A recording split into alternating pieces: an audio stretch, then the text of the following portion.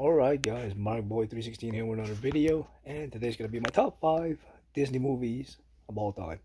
Coming in at number 4, I'm gonna go with Alice in Wonderland. Great, fantastic movie, always liked it. Coming in at number 4, Pinocchio. What can I say? Great story.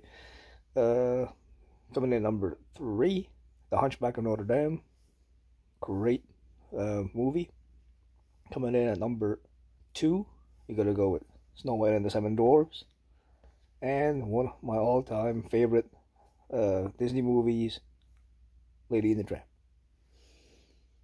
Gonna come in at number 1. So, thank you very much for joining me, and I'll catch you guys in the next one.